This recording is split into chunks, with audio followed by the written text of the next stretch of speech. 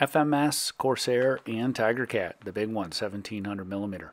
Both great planes. A little different. You know, the Corsair, a lot of power but slower. Real neat presence in the air, and everybody recognizes it. The Tigercat, a little different, a little faster. Both have their pros and cons that I kind of talk about during the flights. I do takeoffs, some touch and go, some flying around, and just kind of in the end kind of review what I think of both of them. Wonderful planes. If you have any questions, please leave a comment. Let me know what you think. I appreciate it. Enjoy.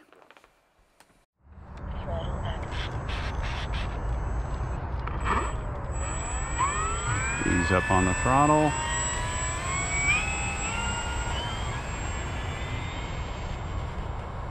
I want to land.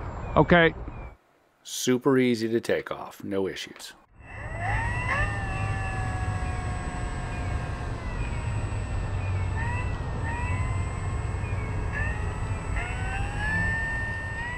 The Corsair requires some attention on takeoff for sure. Not the best takeoff I've had.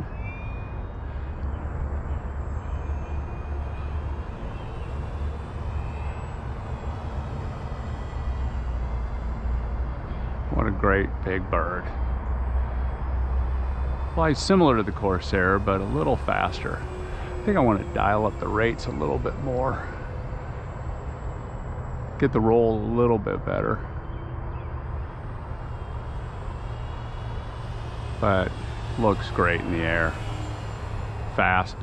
Like I said, I think she's, right now here I'm flying probably 2/3 throttle. And she's flying probably as full out on the Corsair. Got a 5,000 milliamp in her.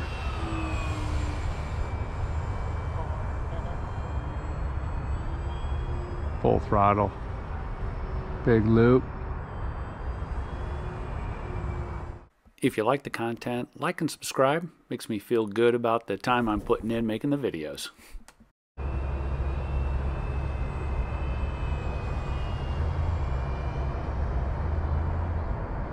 Got her at a swap meet.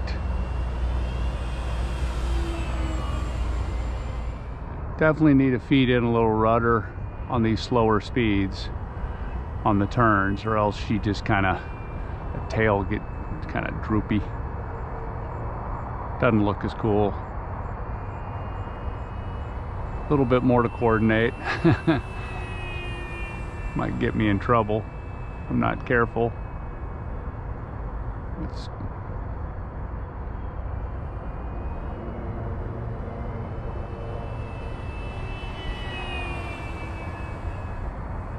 alright, gonna punch her full throttle here, right here, full throttle, straight up, roll over my typical split S, rotate over towards the runway.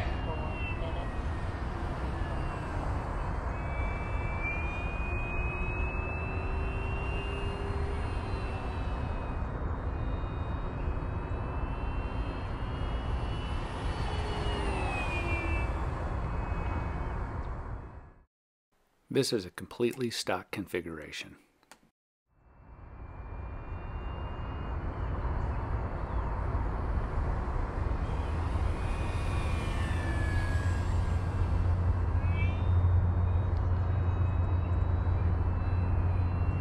One of the guys at the field was commenting on how flying my Mustang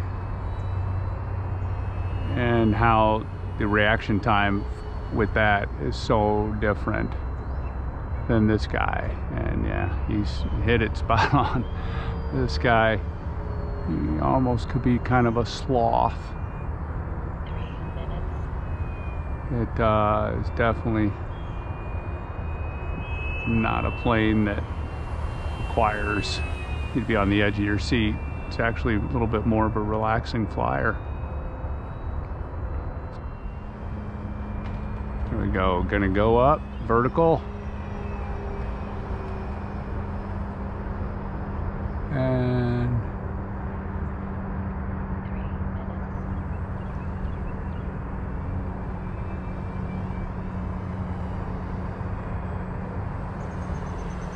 there we go. I was gonna do a Nice little stall turn, but instead did a stall flop.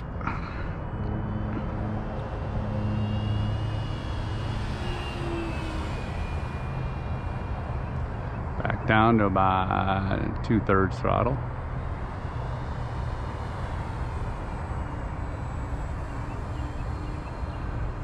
Might do a touch and go. I haven't landed her in a while. Gonna give half lap, back off the throttle, gear.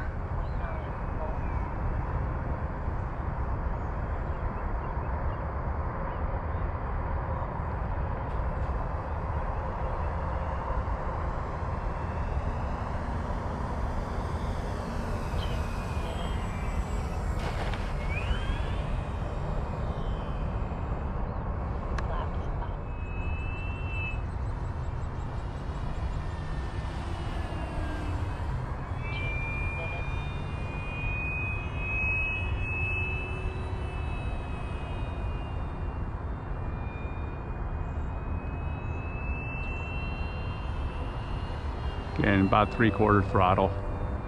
But even 3/4 throttle gives you plenty of vertical. I mean, it's not unlimited for sure,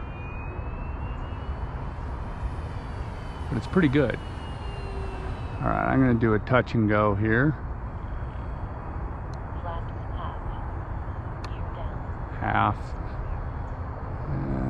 Got a little too much altitude. Hopefully I can drop some of that without causing an issue. Give it a little bit more flap, full flap. It's going to be a touch and go way down. Get a little more throttle, a little more throttle.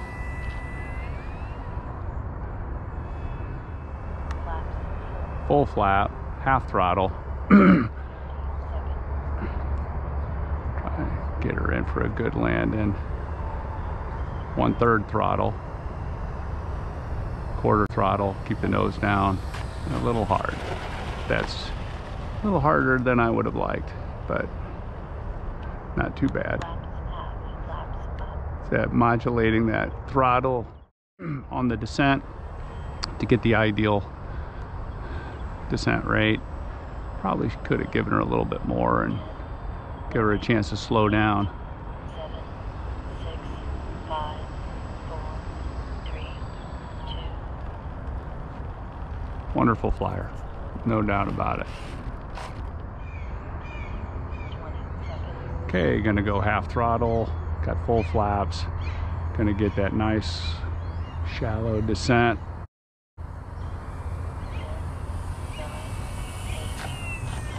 Cut throttle, work that rudder. She is a tail dragger, so you gotta know how to work that rudder. And there she is. Bring her back.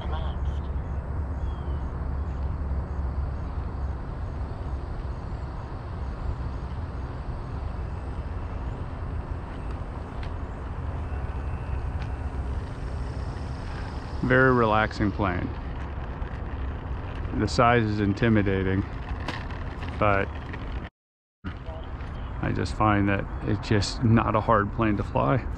All right, in the end, Corsair, great plane. Not super fast, but fast enough, scale enough. Wonderful plane. Tigercat, a lot faster, a little bit more maneuverable.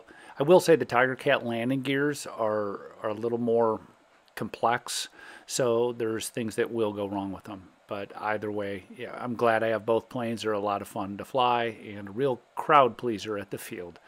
Hope you enjoyed. Thanks for watching.